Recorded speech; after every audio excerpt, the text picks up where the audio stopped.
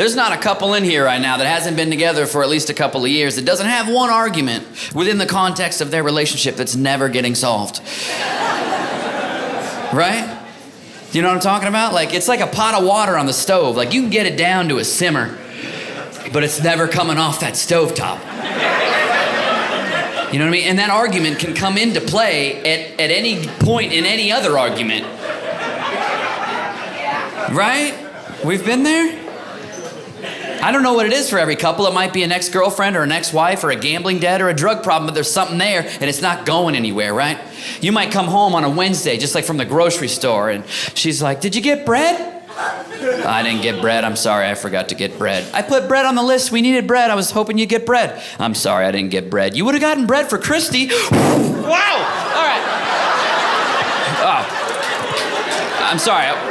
Okay, no, we're having that fight. I wasn't ready. I wasn't ready.